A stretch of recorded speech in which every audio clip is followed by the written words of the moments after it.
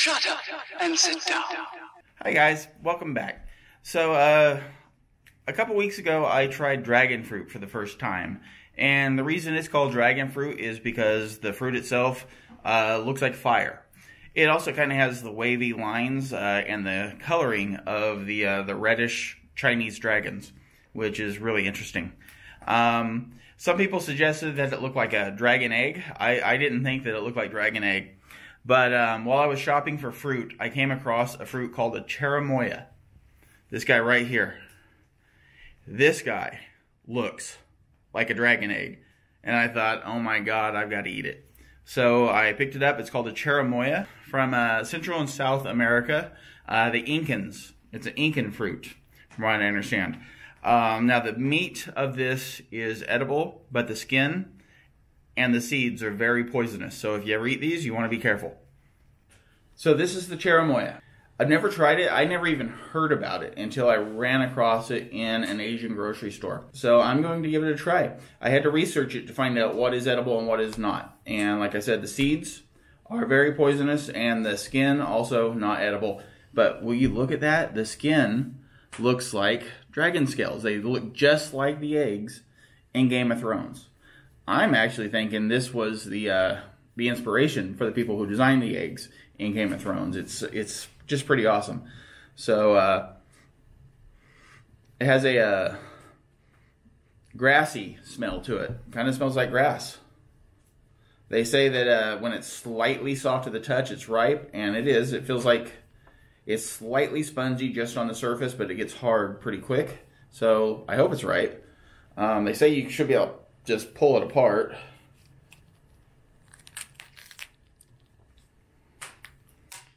Check that out. Interesting. So these guys, very poisonous. You don't want to eat these, but they come out pretty easy. They don't get stuck to the skin or to the meat or anything. So they're easy to pop right out. There's a couple more in here, a little bit more buried. I hope there's just one plane of seeds and then it's not all the way through. Let's find out.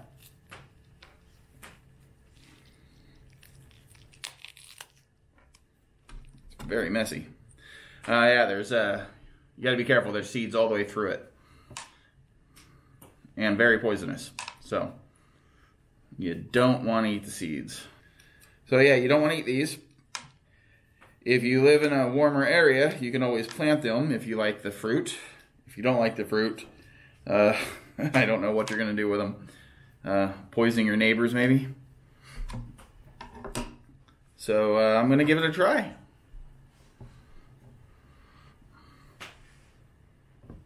I really can't describe the smell. It's not like anything I've ever smelled before.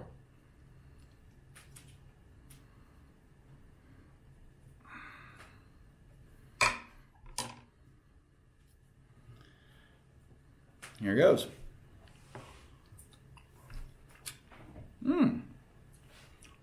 It's sweet. Very fruity. You look at it, you don't expect it to be overly fruity. But it is. It's very good. It's very fruity. You know, I was at a fair once, and they had mango on a stick, and I tried mango for the first time. That was years ago. And this tastes a lot like mango. It's full of seeds, though. That's one thing. Mango's not full of seeds. And the seeds that are in it, I don't believe, will kill you. These guys, well, I don't know if they'll kill you, but they're supposed to be really poisonous. So whether they kill you or they just put you in the hospital, not really worth it.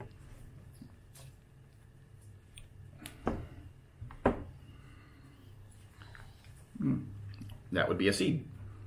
A lot of seeds in it. Very hard to get around them. Wow.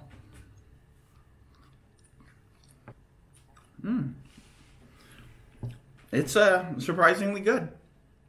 You look at it and it's a little scary looking. Looks like a dragon egg. It looks like something that would be very foreboding. But once you bite into it, it's very sweet. Very fruity, somewhat citrusy. and it really reminiscent of mango. So it's good. I like it. Very messy though. Till next time.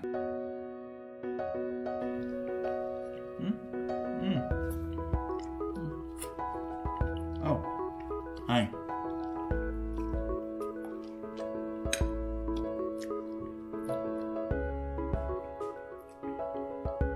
It's a little messy.